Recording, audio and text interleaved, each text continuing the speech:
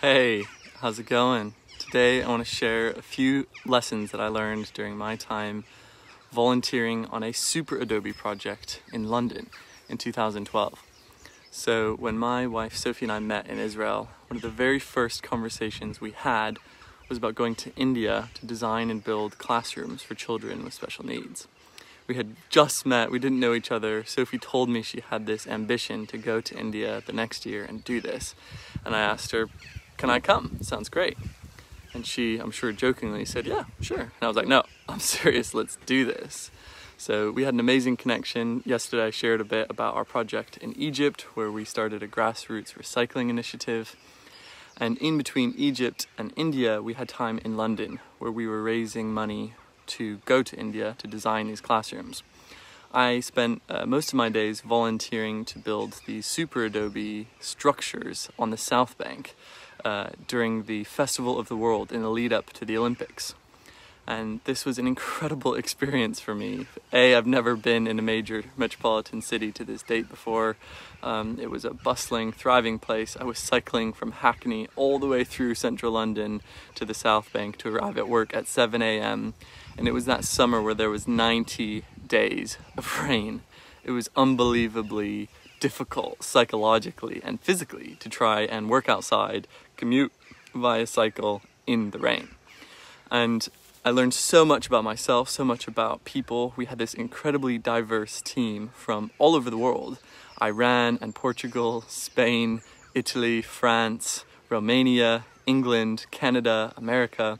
There were a bunch of us who were out there digging big mounds of soil into these polypropylene plastic bags, wrapping them like snakes into these spherical dome structures that could be used as a playground for children at the Southbank during the Festival of the World.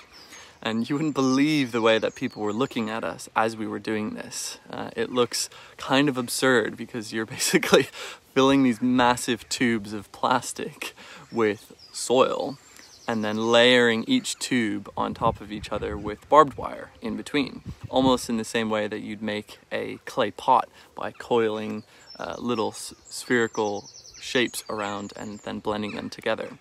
And there was this really fascinating transition that happened as this diverse team was kind of bickering and pushing each other around, and there was a lot of conflict and arguing, and there was tight timelines and pressure. But it was fascinating to see the group dynamic evolve as the deadline pressed through. And as we were nearing the opening of the Festival of the World, we were shoveling tons and tons of soil every day.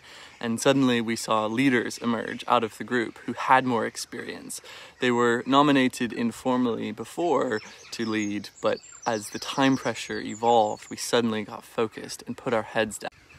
And we got into a rhythm, working together to fulfill this deadline. And it was such a great metaphor of what I think the world can be, in that we often find the differences in ourselves and in one another, and we focus on those differences and we create conflict. But actually, if we can align ourselves towards shared values and common goals, to look past the differences and to tell a story about a better future that we all depend on, I think there is an amazing prospect for humans of every walk of life to collaborate for the good of our planet and the good of our future. I think the notion of nations can actually be very derisive.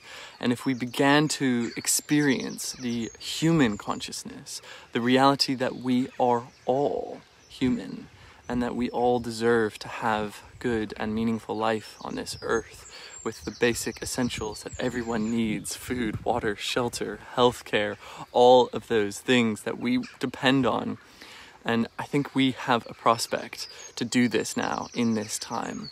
COVID is breaking all of the institutions, all of the practices to date, and is forcing us to look at doing something very differently.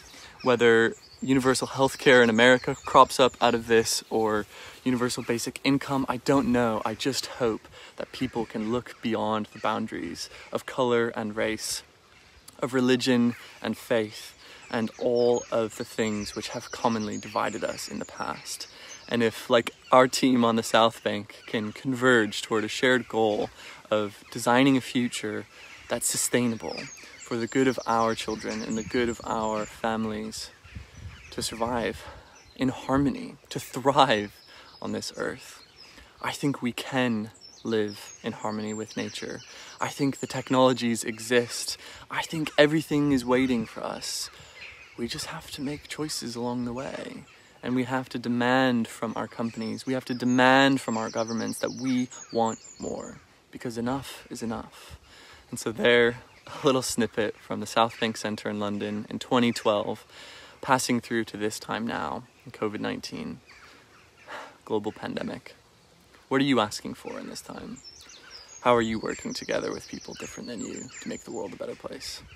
That's my thought for today. Thanks for sharing.